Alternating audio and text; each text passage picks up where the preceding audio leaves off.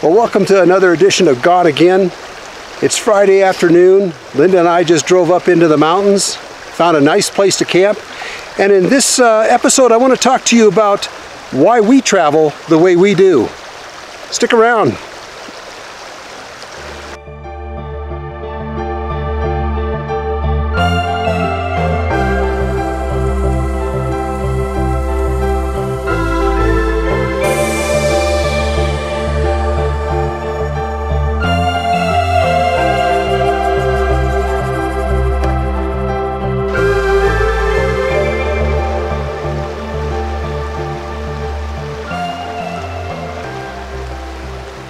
When we first started looking for a campsite this afternoon, they were all taken. It's going to be a really nice weekend, nice weather, and every spot had somebody in it, but then we kind of know where to go, and we headed up on a different road and we found this spot, and it's nice and quiet and secluded right on the creek.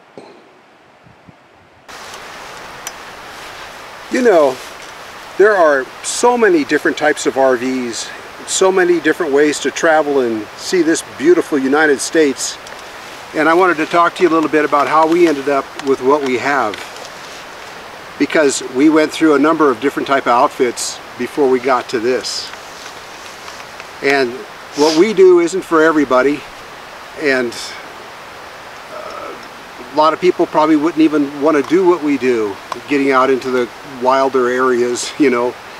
But basically, Linda and I started out, we didn't have any money, we still don't, but we started out with a 1970s beat up 14-foot camp trailer.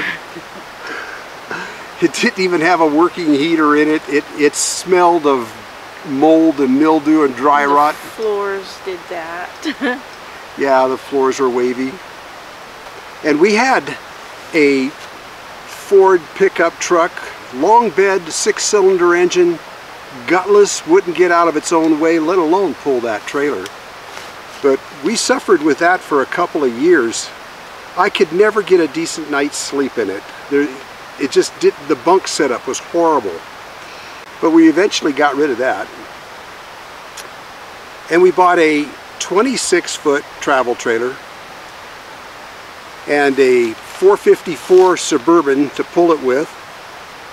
And we drug that all over the western part of the United States, and it was so comfortable.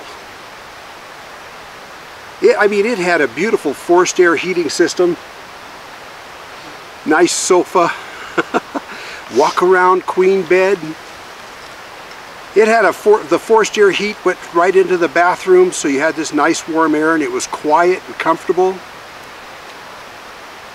And we always stayed in RV parks because that's what you do with a trailer like that. You got to be able to plug it in to run everything. You know, ice cream in the freezer. And it was nice. We really loved it. But we always had to stay in RV parks. And we couldn't get out so much into the areas where we wanted to be. A little more secluded, a little more quiet. Like this. Yeah, like this place. It was nice. One day, Linda and I were sitting down in Wyoming somewhere, by not too far from Independence Rock, and I told her, I says, do you realize that just about every closet and locker and drawer in this trailer is empty because it's just the two of us? So we figured out we needed to go with something smaller. We did. We went to got a 19-foot Fun Finder. And that seemed like a real small trailer, but it was nicely laid out and everything. And we started going to some more out-of-the-way places. But that's when I noticed that when you tow a commercial trailer on a bumpy dirt road, they start coming apart at the seams because that frame is flexing on them, and the front seams on the trailers will start opening up. And maybe you've seen that. You look at a used trailer, and there's a big gap right where the front of the trailer is, where it meets the side along that edge, and you'll see that the seam is opening up, and you'll see that people are putting in all kinds of caulking, and it's all messy looking and everything. And that's from taking a commercial trailer down a dirt road. But that trailer was comfortable, but once again we were mostly stuck in RV parks and state parks and campsites that were just off the paved road. So we sold it, and we didn't do too much after that. We didn't buy another trailer. We went on to something else. This was the fun one. We went and bought a C5 Corvette, and I didn't think too much about doing road trips. I just wanted a vet. I thought, you know, it's the time of my life, you know, I think I want something nice. And I got a good deal on it from a friend, and man, did we love that car. Oh man, it was so comfortable. The seats were so comfortable, all kinds of power. Passing people on the highway was no problem. It was nice. And we started doing road trips in that with a tent and sleeping bags. And we went all over, headed out into the Midwest and down into the South and Arizona and every place with our tent and sleeping bags, and we couldn't have been happier. We would, about every 3 nights, we would stay at a campground that had showers, or maybe we'd get a hotel room. You know, just to be able to take a shower and everything. That was so much fun. We racked up a lot of miles. Do you know those things get 31 miles to the gallon on the highway? They do. What a way to travel. Man, I love that.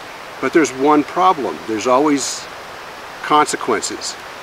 You can't take a vet off onto a dirt road. You don't do that.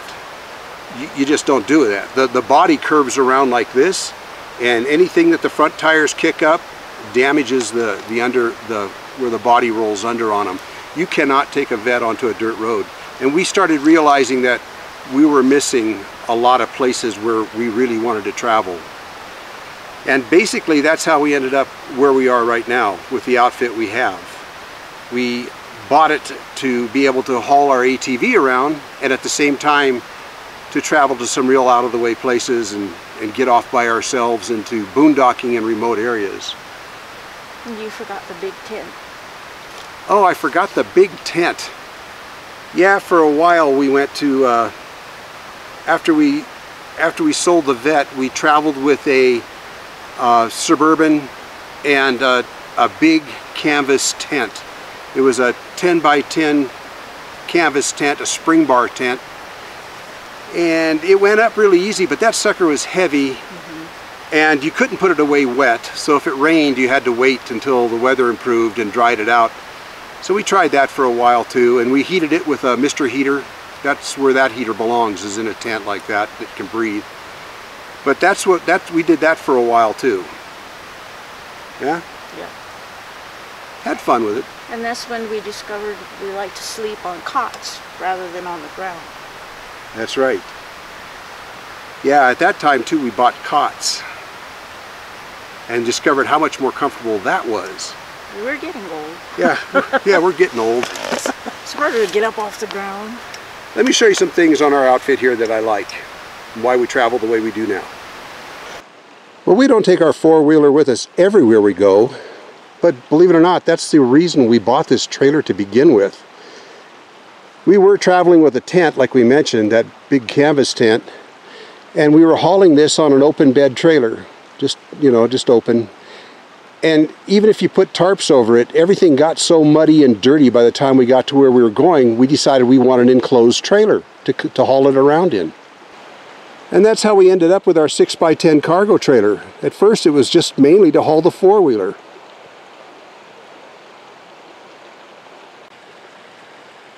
But as soon as we got it, the first thing we did was peel off the inside paneling and insulate it and pop in a couple windows, a roof vent, some heat. And now we not only had a way to haul the four-wheeler, but we had a really comfortable place to sleep on comfortable beds. Made all the difference in the world. Now we don't take that four-wheeler with us everywhere we go all the time. For example, if we're on a road trip, we don't bring it because we would have to unload it every night just before we went to bed or something like that. And sometimes we're in a Walmart parking lot. And that is a drawback to the way we travel. You have to unload the four-wheeler if you happen to be bringing it along. You have to unload it before you can go to bed at night. Now, that brings me to the next feature here, our vehicle. Because you know what, the first thing that comes to mind is, well, if you had a pickup truck, you could just drive the four-wheeler up in the back of the truck, and then you wouldn't have to unload the trailer.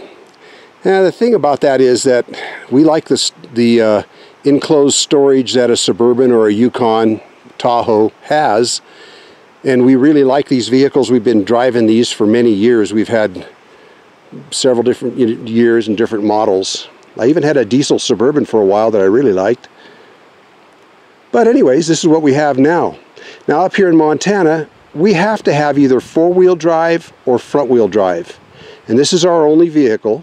You can't even drive around town in the wintertime without one or the other. But front-wheel drive isn't good for towing trailers, especially if you lose traction on a dirt road or something like that. We had a Mazda CX-9, nice car. And my daughter has it now. It's lasted a long time without any problems. But if you got in a traction problem, it was too easy. The front tires would spin because you would have the weight of the trailer on the rear bumper. So it just didn't work for us. This works great, and we love this type of vehicle. And then, you know, all our cooking supplies and everything are in the back of the car, and things are nicely locked up, and yeah, we like it. And that brings me to another thing about this trailer. This little 6x10, as most of them are this way in the 6x10 size, they're high off the ground. So for getting back in on these rough roads, we've got really good ground clearance. And having a single axle, I can turn this thing around just about anywhere. And man, we have turned it around in some really tight places, heading down roads that just dead-ended, and we just have to back it up into the bushes and crank it around. And with this trailer, we can do that. For example, today, well, looky here. This is the road into this campsite. Look at this bump in the road we had to drive up and over. This is probably a 6-foot high embankment here that I'm standing on top of now. And deep ruts and everything. You're not going to get a very big outfit into a place like this. So this trailer, this outfit works for us. That's not to say that we don't think about something different. We're constantly looking for different kinds of vehicles to do our trips in. We've looked at four-wheel drive vans. Doesn't work. Or the new van like for example, one that's interested us a lot is the Class B vans that are where the body of the van is extended out and makes more room inside, and they generally have a lot of headroom and everything, and they've got an enclosed bathroom and everything, but it wouldn't have even gotten into this campsite. They're just too low to the ground. And sometimes we think about a different or a bigger cargo trailer. You know, like a 6x12, or my daughter has a 7x14. And we think about that too. And we may go with a larger size, but we need to be able to turn it around in tight spaces, so it can't be a tandem axle for us. Tandems tow better, we know that. We've had tandems. But for the places we go, it's got to be a little bit more like what we have here. One thing we'd like to have is an enclosed bathroom inside. Probably could do that if we had like a 7x14. Now you can get a 7x14 with a single axle, and you can raise it up so that it's got more ground clearance too. But it would be nice to have an enclosed compartment with a bathroom, ventilated of course and everything, and not have to go outside at dark 30 with the bears. Also, when you're traveling with this kind of an outfit, you don't stick out too much either. You know, when you go into the small towns and everything, you tend to just fit right in. It's small and inconspicuous, and we like that too. And we mainly stick to out-of-the-way places anyway. There was a book by a man named William Least Heat Moon that I've mentioned in one of my other videos. Came out back in the 1970s, and I think late 60s. It's called Blue Highways. And I really liked what he did. He stayed off all the major freeways. On the old maps, the main highways, the freeways, were red, and all the secondary roads were blue. And that's where the title of the book came from, Blue Highways. But by traveling through the back roads, the back country, you tend to meet the people that live in these places, and you tend to stay out of the touristy spots, and you get to know what a place is really like. And you learn the people, you learn the history. And we think that driving an outfit like this one, it's just easier for us to do that, and we like it. Well, to my subscribers down in Australia, I'm going to pull a scab off the tinny, sit back and enjoy the rest of the evening with my mate. Well, I hope you enjoyed this video, and if you did, you know the drill. Please like, share, and subscribe. Leave a comment below. I'd like to know what your favorite means of travel is. Whatever it is, please leave a comment below and tell us about it. We'll see you around.